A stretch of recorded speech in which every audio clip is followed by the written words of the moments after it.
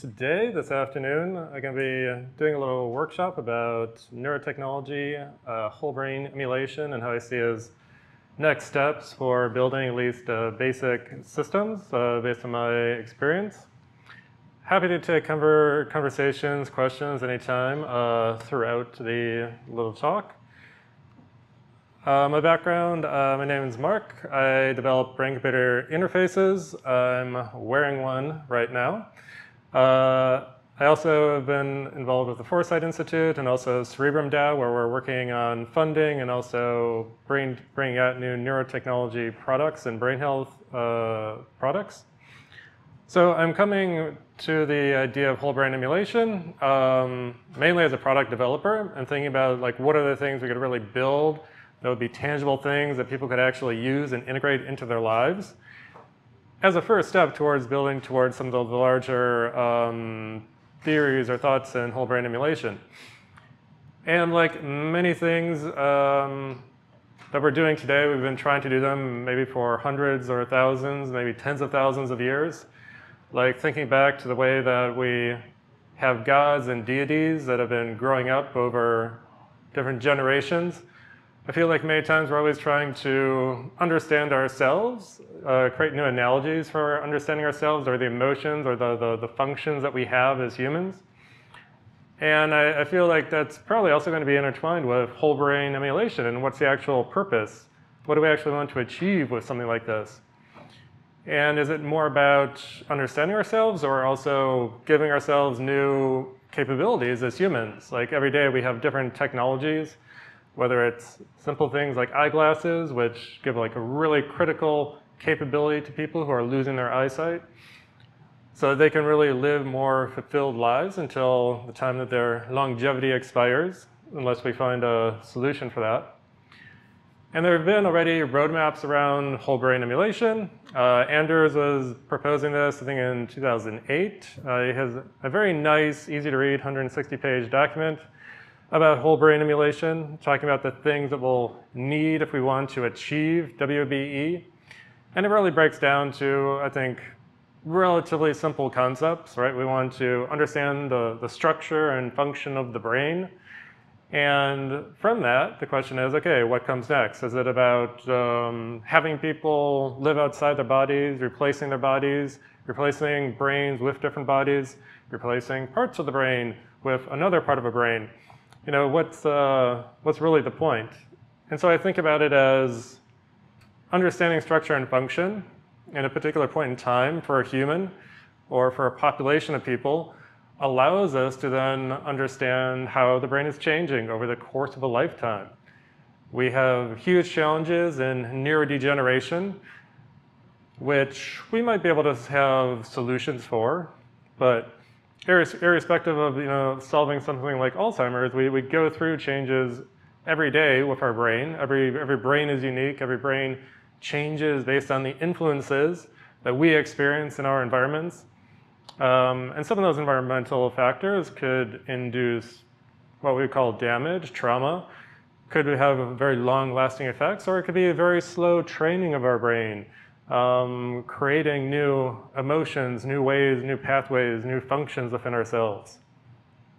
So that's the high-level place of where I start. And then one of the questions is, okay, why would you want to emulate your brain? You already have a brain.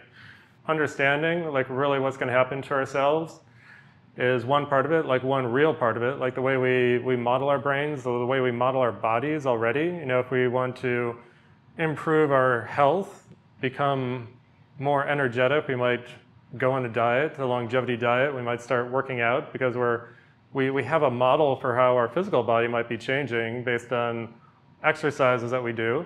It's a bit more difficult to do that for the brain because many brains, I think, are more individualistic, and we don't really have ways to measure day to day your brain state. Some other high-level concepts are preserving your brain. When I was young, I had a certain artistic talent, which I haven't used in a long time, and all of a sudden I realized 10, 20 years later I couldn't draw the same way I could draw when I was young, which was kind of annoying. I mean, nowadays you could use AI. I could train the model on my old drawings, and then I could use that to let's say, take that talent back if I'm creating a new drawing. So there's different aspects of our personality that we would like to probably preserve, because as we age from young people to adults to older people, all these things are going to change, and it's always feels sometimes sad when you feel like you've lost something. It's also great when you feel like you've gained something, but we always have this problem with eventual degeneration. And if we don't have a way to solve it, we could at least maybe preserve ourselves, not just cryologically freezing ourselves, but actually having something that we could interact with. And also enhancement. And also if we go towards thoughts of maybe we're going to be living in metaverses in the future, physical separation between our physical selves and the online presence that we have is already something many people do. If you're on social media, if you're on TikTok, if you're on Twitter, the personality is probably different than who you are in the real world. And what if your presence could be interacting with that virtual world instead of you having to do it every day? So you could still have your identity. People can enjoy your identity, or maybe their emulations can enjoy your emulation. So there's like really wild ways where whole brain emulation could go into very different directions. Even some people are considering that if your brain can be emulated, your personality can have new jobs. You could have hundreds or thousands of yourselves, and we could create new virtual economies in the world. So my background, I work in brain-computer interface design, and we always have some preconceptions, like what is a brain-computer interface? How do we stimulate the brain? I mean, that's the question, right? What is a BCI? Like, there are some BCIs that can be just wristbands, which are vibrating at a certain frequency, so it actually triggers you to hear better. There are then the BCIs that are really invasive, deep brain stimulation. But fundamentally, there's some sort of stimulation. We measure something, and we want to characterize the output, I would say. And we as people have so many inputs day by day, second by second, millisecond by millisecond. And I would say it's also increasing if you subject yourself to the online world like I do. And sometimes I realize I'm on YouTube for 6-8 hours per day because I'm always looking at it kind of in between. I feel like my brain has to pull in more information. I want to soak up more information. I don't take time to stop. And then sometimes I have a headache and I crash. Do you feel like you're missing out on something? You have to engage with the world? Yeah, so we're trying to break down, what do we need to emulate parts of our cells, parts of our brain. I think it still comes down to brain activity, the structure. We could say structure of thoughts. But all of this in relationship to the environmental influences that are around us. And this is really the key thing, because if right now we're always thinking about capturing our brain activity, it's probably only happening in small, discrete times. And we don't have a really good way yet to capture brain activity continually throughout the day and really understand how all these influences are affecting us. So I think fundamentally we can get to a low-level whole brain emulation starting with AI agents, large language models, and wearable sensors. And that's really the crux of what I'm going to dive into. When you think about characterizing a person, right now many of us probably have a smartwatch on. It's collecting data continuously. Probably it's collecting motion data and heart rate data, maybe also ECG, maybe also sweat, maybe it's looking at metabolites. And we got into the point where we can collect tons of data. What does your Oura Ring data tell you? So it's doing the interpretation for you, and none you're following its recommendations? Yeah. Like we had this point where we could just collect tons of data, and now with some wearables we can take action, based on what it's telling us. More difficult to do with the brain.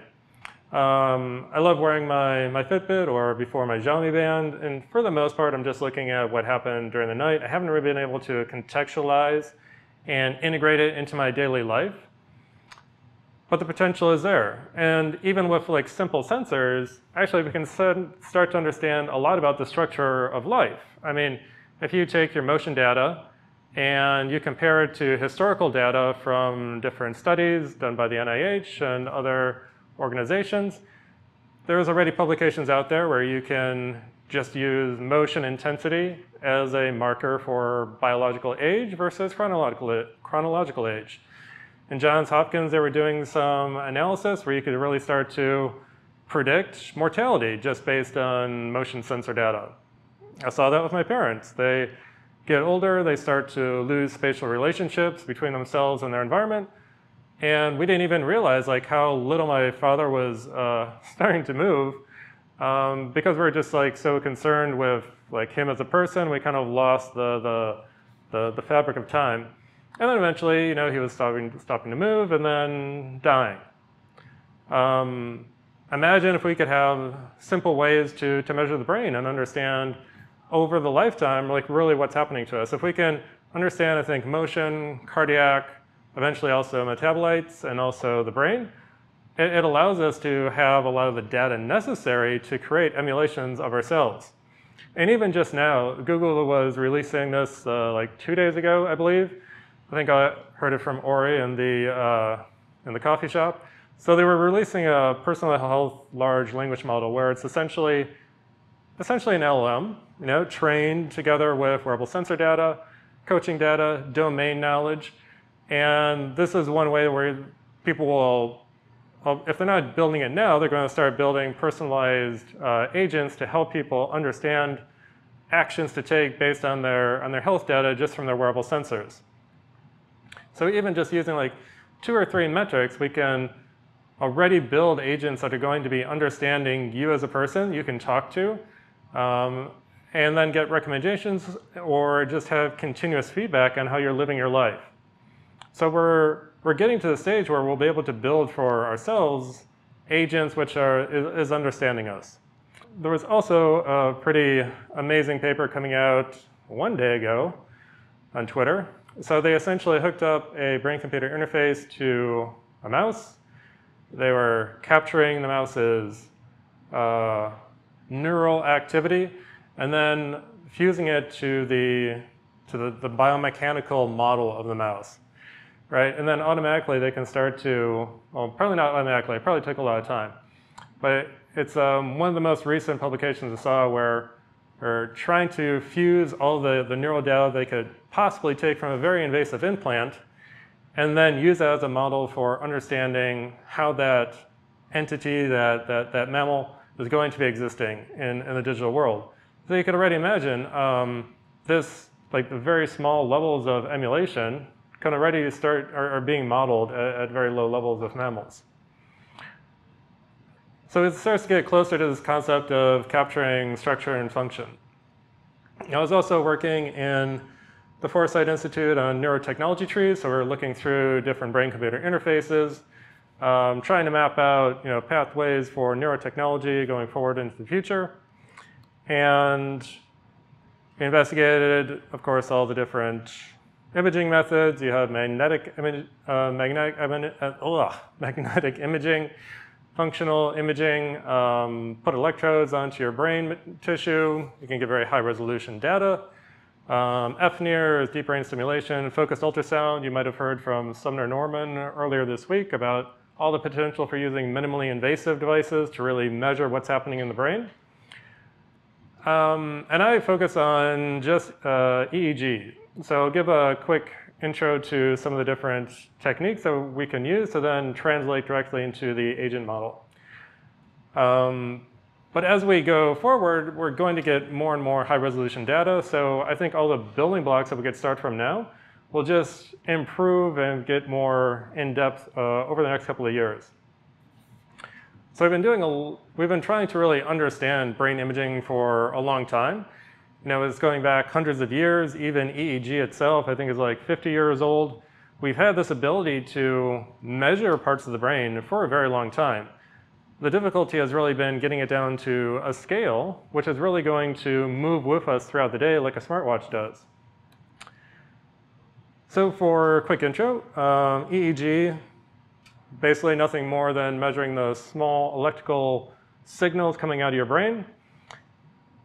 And deep down your brain tissue, you have your neurons. Neurons are firing, getting excited, and as different regions of the brain are firing at a similar time, they're creating enough electrical voltage potential where we can measure small voltage signals on the surface of the brain. Traditionally, this was done with gold cup electrodes where you would have a little conductive medium between the electrode and the scalp, and it allowed us to see relatively interesting things. So for example, when people are falling asleep, we could see that we're able to see differentiations in brain activity, different waves. The electrical waveforms could be broken down into different neuromarkers or classifiers. And this allowed us to start to map out the function of the brain while you're sleeping. There's been a lot of advances in neurotechnology over the past couple of years, primarily around trying to create better electrodes that will work during the day. So for example, having dry electrode technologies that can sit on the head or go inside the ear could combine with virtual reality. Been a lot of companies working on cool applications for this.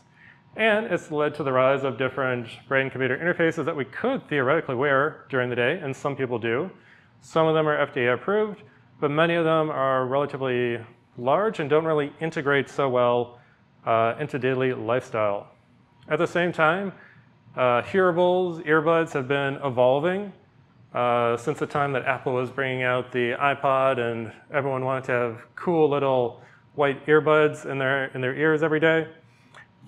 These have now been expanding into being not only things that deliver sound, but things that it's really an interface into your digital world now, right? You can talk to Siri, you can talk to your language model directly through your earbuds.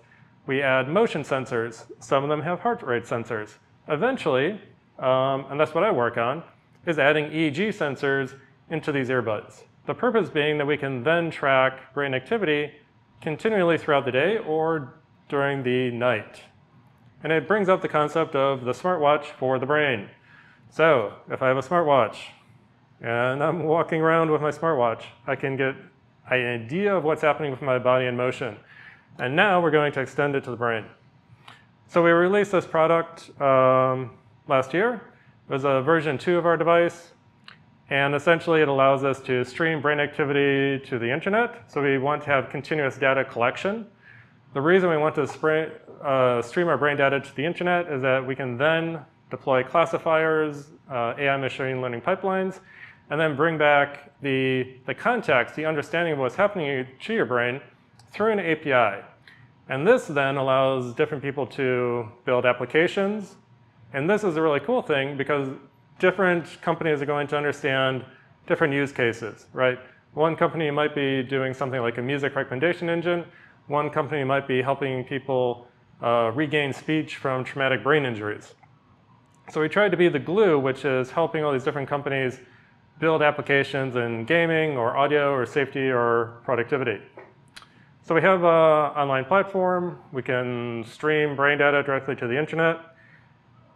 And this allows us to also create daytime reports. So if you're doing a certain session, meditation, listening to music, whatever, it's going to allow people to understand what is happening in the brain. And then in our roadmap, we're going towards smaller, more integrated systems where we really want to have the earbud be the interface that people are using every day to collect brain activity. And this is kind of modeled also in what NVIDIA has been talking about. So with very large language models, NVIDIA is pushing for a future where we're bringing in all information, right? Brainwaves, amino acids, multimodal speech. They want to bring everything into their training model to start creating these huge foundational models. And I think this is where a lot of whole brain emulation is really going to start to make sense, because if you can bring in all this data into one foundational model, that can then be deployed back to individuals to personalize it for their own brains. And people are always asking first, okay, does it really make sense to go from a lab scale brain interface to something that you wear during the day? So we did a lot of validation to work out how a mobile EEG device can actually collect data which has the same or similar resolution to clinical grade systems. So this is the current system we're using. I'm also wearing it. This is our version 3 device, which will also include audio. And long term, as a designer, what I'm thinking about is how do we get to the point where the The application for BCI is basically just something that you open up on your phone where you can then say, hey, I want my cognitive workload to be shared with Spotify so it can create an optimal recommendation engine for me. Or it can create the optimal playlist so that I can focus best. Or I want to send my stress data to my Fitbit so it tells me that I need to sleep 8 hours longer today so that I can recover because I worked so hard. Now there's other companies that are also working in mobile BCI that I think are going to bring a lot of value. I think like multiple companies are going to provide the solution. Neurable has their focus buds, focus over ear devices. So these are basically delivering audio, very high quality audio, and also tracking focus during the day. Also in San Francisco, you have Neurotech. They were developing a crown. So this is going on the head. It delivers also raw EEG. You can use it as well with a focus application. So it's helping you to shift into focus based on the audio that's being played. I think it also integrates with Spotify. And it's really creating the foundation for neuroadaptive experiences. And just the ability to extract that information day by day, I think is really what is leading them to create large data sets, which can then be used in the foundational model training. So from using their application to enhance focus, it gives value to the user, but it's also collecting all that data so it can be used to train thousands of data sets and build out that initial large language model for EEG and brain data. And currently you can go online, check out Crown GPT. And they essentially started with a NeuroGPT, which was a model that was used from EEG data from other sources. And now we're looking at retraining it together with the Crown data. And this is really where whole brain emulation gets interesting, because when we have multiple BCI devices from multiple manufacturers going into and being trained into big foundational models, that's creating the baseline, understanding how your brain and other brains are affected by music, media, and all the other things going on in the world. The missing piece is understanding and doing it effectively. So if I have my brain data, let's say I'm streaming my brain data to you right now. So this is the interface for our system. And if you start a recording, it's basically going to start streaming data directly to our server in Frankfurt, and then coming back to my computer screen. So, yes, quick question. What am I thinking? That is one of the important and good questions that people are always asking. So yeah, we have privacy is built in from the beginning. So for example, right now I actually don't really have a profile on the system. So we do a separation between the user data and the brain data. There are applications going towards neurofingerprinting, and this is also kind of an open debate. Is brain data personal data? Is identifiable data? And to what level, does it respect GDPR? So this is, of course, one of the big things with these large language models is how are we recording data, transferring it? Are we de-anonymizing it? Should we be using generative methods to remove identifiable data from the EEG before saving it in these large databases? That's a big open question, and we don't have an answer yet, but it's very important. I should also say the data is encrypted on the device. It's encrypted as it flows to the computer, and it's encrypted as it flows to the cloud. So hopefully no one is able to tap into the Bluetooth signal on my device and read my brain waves. If anybody can, that would be awesome. Please tell me about it. And what we're doing with partner organizations is that, another company would have a user profile for you as a person, right? Their API would then have to call and get the output of the brain data to then build it into their application. So we're creating like this natural separation between like the raw EEG data and the use case. So for the most part, I would say we're doing a good job of thinking about these protections and implementing them. But this is a big concern for everyone, the AI safety and understanding how you can protect your identity. So, Ori, can you tell me what I'm thinking? Blink your eye, you can see that. Like, what value does this data have if it's just streaming here? Like, you can assume it belongs to me, right? Can you emulate my brain from this? Like this without context, without knowing that I'm standing here and it's not geolocated, without knowing anything about what was going on in my brain, to a large extent, that's kind of useless. Like the most important thing as we're building out these systems is the ability to tag data. So for example, if this was a music player and it knew I was playing a particular piece of music from Spotify, that would be perfect, because then you automatically would understand the context of how these brainwaves are being recorded. And that's going to be the key going forward, is building out the systems where it's really, like it knows what is happening. Because without that, okay, you're going to understand the basic character of the signal, but I want to understand really, what is the function. And so alongside, I showed you the first crown that Neurotech is developing. They're also developing now new systems which are also smaller, more mobile. So you can imagine, it's not just Eden trying to create highly mobile BCIs. Neurotech and other companies are doing this as well. And so I think there's going to be a lot of good different ways for people to use BCIs. Just like everyone else, many people have different smartphones. They have different earbuds. They have different headsets. BCIs should be, anyone who wants a BCI should be able to choose their own flavor. Right? Some people like to wear earbuds all day, some people don't. And I think the great thing is we're going to have a lot of different data sets flowing into these foundational models. And that is going to give the crux of being able to then build WBE at a low level.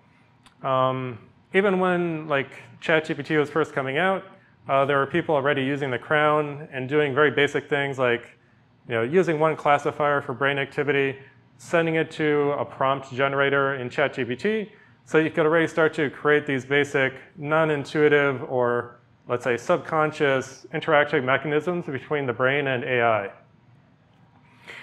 And this is so cool because when we have tagged data, when we have metadata for each recording, and really second by second, that's going to give us the context for having the training between the structure and function of what's happening in people's brains longitudinally. Even if it's a very simple single channel EEG signal, I think it's going to give us a ton of value as a society. Because when we have an understanding of how the brain is changing, when we have an understanding of how different interventions are affecting brain activity, that's the basics of what you need. If I know that I need to run or I need to walk 10,000 steps per day to not die at age 60 instead of 70, that gives me the context of how to change my life. That's a very basic intervention. Imagine what we'll be able to do when we can understand changes in basic cognition related to the books you're reading, the movies you're watching, the music you're listening to, the drinks you're having. I think it's going to open up really an amazing way to do a very simple emulation of the brain. Sleep is a really important thing. Everyone, for the most part, sleeps. Very few people don't. I thought it's not possible not to sleep as a human. And that's one reason why EEG was first really pioneered and used clinically to understand sleep. So these, for example, are my brainwaves. This is from an overnight study that was done with a 19-channel high resolution system. And the question is what's happening here? Because you understand the context of sleep, and because sleep has been characterized, a sleep technician will look at this peak happening around this frequency range, 12 to, well, it was 11 to 15 hertz. And apparently when I was talking to the psychologist who was checking out my data, she said, hey, you're actually you kind of have a high possibility of getting depression. You might want to consider going into therapy and thinking about starting to take antidepressants. The reason is that she was seeing a change in the spindle density, which has been shown to be related to increasing biomarkers for depression. And now a lot of this stuff, it's still, these are things that can be understood clinically, but it's not something which is integrated into a large language model. But the really cool thing is that with our system, we're able to do comparisons between in-ear EEG and full scalp EEG. We saw that we could capture a lot of the same signals that we can get with full scalp. But if we're translating it to being a mobile system, it means all of a sudden we're able to capture the stuff throughout the day, throughout the night, over multiple nights, not just over a couple of nights when you go into a clinic. And that's another piece of information which you don't get just from a wearable device like a Fitbit. The Fitbit will also do sleep characterization, as the Oura Ring will do. You're going to look at changes in motion activity together with changes in heart rate, but it's still not directly capturing what's happening inside the brain. So for example, when you have things like narcolepsy, REM state, and also when you want to really characterize these individual sleep spindles or K complexes as little neuromarkers, those aren't things that you're going to be able to do just with a smartwatch. And the cool thing is that for different changes in the brain, sleep spindles, for example, there are small bursts of alpha activity. The density of those has been related to mild cognitive impairment, which is then related to Alzheimer's disease. And there's really just so many different things that we have seen clinically, but haven't been able to really scale because it's very difficult to scale EEG data collection, just like it's even obviously very difficult to scale higher resolution imaging studies like fMRI or MEG or FNIRS. So for example, this was my recording from about 2 nights ago. At the top, you have your raw EEG. It's a time-based signal, very difficult to capture anything from. But then in between, I started listening to music. Like first, I was walking, so the signal was disturbed a bit. And then I was settling down. When I started to pass out, fall asleep, because I was still jet lagged after flying over from Switzerland, you're starting to see the increase in alpha activity and relaxation. Right, if you just see that and you don't know that I was listening to, I think it was like 432 hertz music on YouTube, it doesn't give you much information. But when you have that information, it starts to give you the ability to build out a model for my brain. And when you've given BCI devices to hackathons, we gave out one of our devices to a group in Paris at the Neurotech X hackathon. The team did a really cool job of taking the data, breaking it down into the frequency bands, and then connecting different frequency bands to prompt inputs to Stable Diffusion. So they were using that as a way to do art generation, just from brainwave data. And it's really cool because there's so many different things you can use the BCIs for. Outside of doing clinical research, we can really use them as a way to bring new ways of creativity to the world. And we're also looking at doing different pilot studies. So we were at the Brain Jam in Copenhagen like a month ago. And during the Brain Jam, everyone is like super focused, super cognitively loaded. And then we did a small pilot study where we're playing music, also using red light to enhance relaxation of people. And we did a first pilot study, collecting the brain data together with heart rate, and we're going to expand this into the future. And the cool thing is that, again, if you just had the brain data, it wouldn't mean anything. If you know that red light is hitting the person, and we could integrate this also with different wearable sensors, it allows us to start building out that foundational model. Also, we've done studies with partner companies. Same with therapeutics, they do digital therapeutics. They look for biomarkers in EEG data. And they did a study with psilocybin to see the before and after effect of alpha activity using the single channel and 19 channel devices. And they saw that it was possible to really start to characterize the treatment journey of psychedelics. So again, the interesting thing is not just that we see changes in brain activity, but if we're also understanding how different chemicals are affecting the brain, and we can scale that, this opens up like so many opportunities for building out an emulation model which is really truly multimodal. And if we can do this with chemical sensors, and this is where we're lacking the technology, but as we bring out fluid biomarkers and chemical sensors, and bring those into large language models, it's going to get super crazy super quickly. Other biomarkers that we're working on that we've done, like basically proven in the lab is cognitive workload. So cognitive load is super, I would say super important because it's really a measure for how intense your brain is working on different activities. In this case, we did a characterization where people are doing easy math problems and then hard math problems. And you can basically see a change in the frequency relationships from the single channel EEG. And then we can bring that down into a cognitive load score. And you can imagine this is quite analogous to having like a score for your sleep. You know, when I open my Fitbit in the morning, it says, oh, your sleep score was whatever, 60 or 75 or 85. It gives me a basic marker for how my sleep was during that night. If I have a relationship between my sleep and how my brain was working, then I can start to understand recovery. I can really start to understand how my brain is personally working in relationship to the lifestyle that I've been living. And that then starts to form this foundational picture for wearables and AI agents. So I'm going to go into the idea that structure and function are really a relationship between state determination and neuro insights. So I'm probably just hitting on this point too much at this point, but through sensor fusion, we form the data layer to start enabling brain emulation at the very low level. What we do with that is a big question. We're at the point where we can understand like what you're watching. Already we talked about, you know, is Facebook or Twitter a brain-computer interface, right? It's stimulating your brain in a particular way. It's stimulating your brain in a way which has been designed, most probably by UX researchers and product owners and product developers. So we already know that we can manipulate people. We can manipulate people's thoughts through information, through the way that you're being trained to respond to a different piece of news media, for example.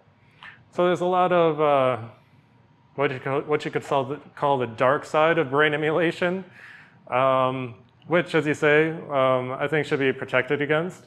A lot of that goes back to personal protection of your neural rights, of your neural data. And that's also why, when I think about brain emulation, you shouldn't just think about things being built on giant cloud servers. Think about things that are going to be running locally on your devices, right? So if my brain is being collected here on my local device, and my agent model is running locally on my phone, it doesn't have to necessarily talk to another server. I think these are some of the foundations that are really going to make sense to build at the early stages. The other big thing is emotional characterization. I mean, we talk about things like mental workload, effort, but I think many times when we think about us as people, we think about how we emotionally respond to different environments, right? This is sometimes something that separates us, where it feels like people don't feel our emotions, don't feel the same way that we feel. We've done a good job, or we've done an initial job of trying to characterize emotion in different ways. For example, looking visually if someone is happy or sad, and then building models which are trying to predict if you're happy or sad just visually, but it also, I don't say, is like 100% accurate. But we've done a lot of work over the past 10, 15 years in basic recommendation system design, right? So everything, Netflix, YouTube, Spotify, right? All this is built on basic trainings of recommendation systems. You hit a like on YouTube or Facebook, you watch a certain video, it has metadata that can all go into your recommendation model. And then sometimes you watch some random video, all of a sudden they're recommending these videos about something you had no intention to really watch or care about, but it's trying to push you in the direction where it thinks you want to go. So the real super interesting thing is how brain-computer interfaces are going to inform these recommendation engines, because they're trying to model your joy. They're trying to model what it thinks you want in media, what you want to experience in the future. So like philosophically, I think that's super cool, because that's essentially what an emulation of your body, an emulation of your desires is doing. And it's something that we can capture but use it for ourselves. So this interpretation of data and value based on how we're experiencing the digital world, this is like a really big part of how we've been building brain emulation so far. We just didn't realize it. Now with large language models, these are they're traditionally about natural language processing. And although there's been like a lot of cool stuff happening with LLMs, crazy stuff with ChatGPT, I mean, what is it doing? At the end of the day, it's predicting a sequence of letters. It's predicting what letters should come next. It's predicting what words, sentences, phrases, paragraphs should be generated for you based on the prompts that you're creating. And if you think about what is that exactly? Well, it's just a sequence of elements. And your brain, of course, as I was showing, is also just a sequence of waves that we're measuring. And that's why large language models really make sense to use as a foundational way to build these models, because they're also sequence generators. So there was first NeuroGPT, where they're using time-based EEG signals, putting them into transformers, and then starting to build a GPT model. The cool thing is that model is out there. It's open source. You can access it, retrain it.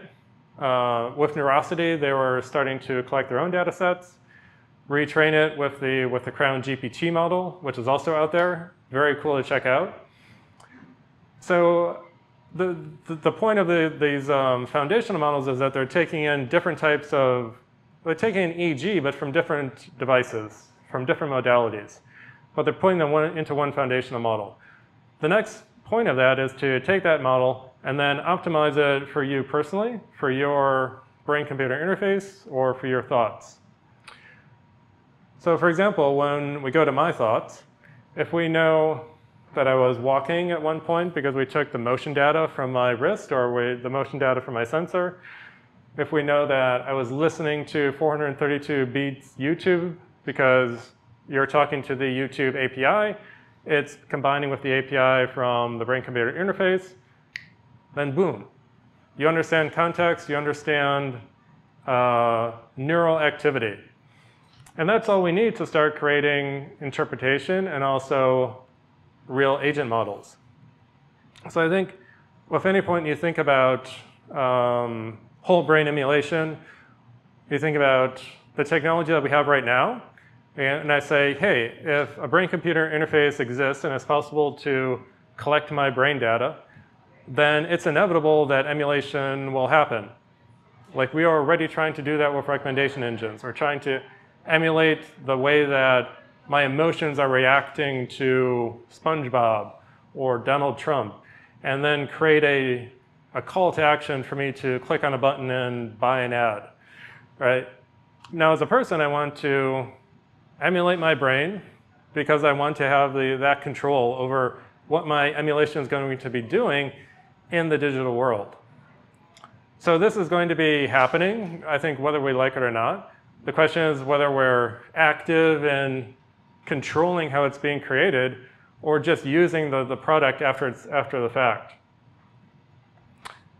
And this goes into the nice evolution of language models and knowledge access in general.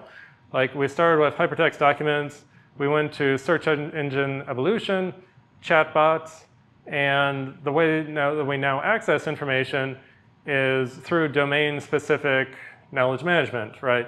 If you ask a question to ChatGPT, it's going to be probably a generalized answer, but the really cool thing is building the fine-tuned large language models for you personally. So all your data goes into your large language model. It gets trained maybe locally on your device, and then it gets used by you personally.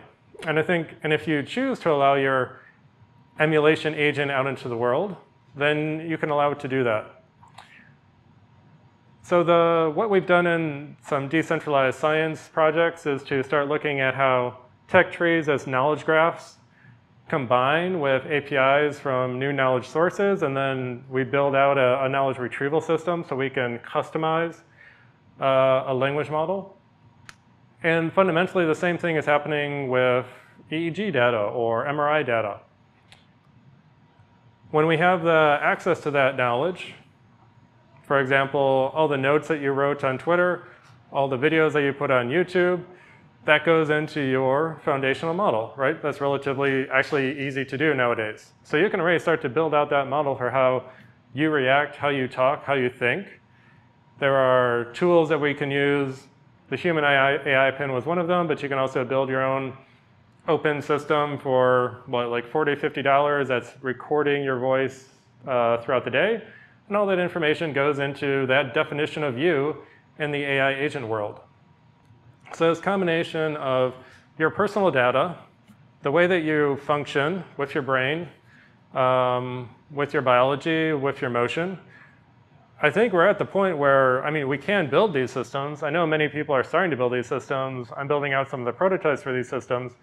Like, this is the, when I think about whole brain emulation, this is a thing that makes sense to focus on, because this is a thing that you can really work on, build, and use today and tomorrow. And it helps to inform what we need for emulation systems for the future, and if they actually make sense, if they're bringing any value to society. Now, AI agents have been a big topic. You can go check out a lot of stuff on Abacus AI.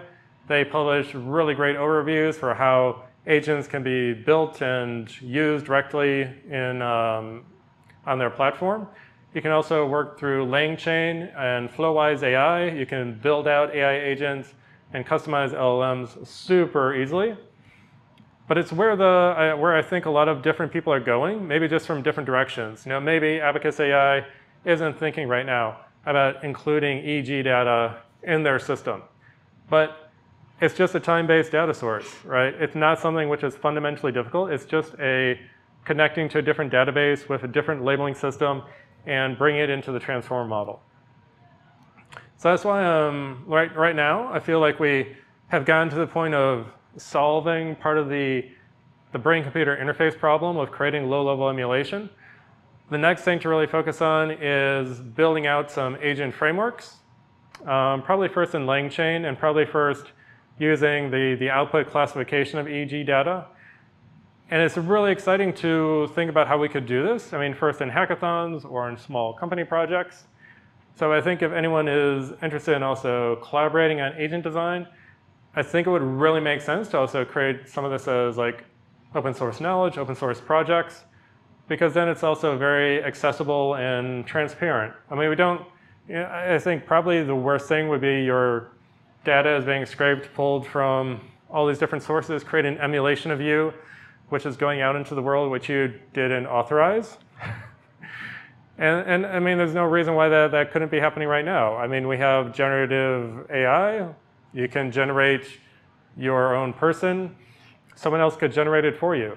It's really, I'm kind of surprised it hasn't gotten that crazy yet, because when we have an agent core, I feel like all the pieces are there. I feel like all we need to do is build it out into a first system, first prototypes, and then see how it really works. So looking forward to focusing on this. Very happy to collaborate with other people and see how we can build out some sort of cool AI system which is starting to emulate you at a certain level.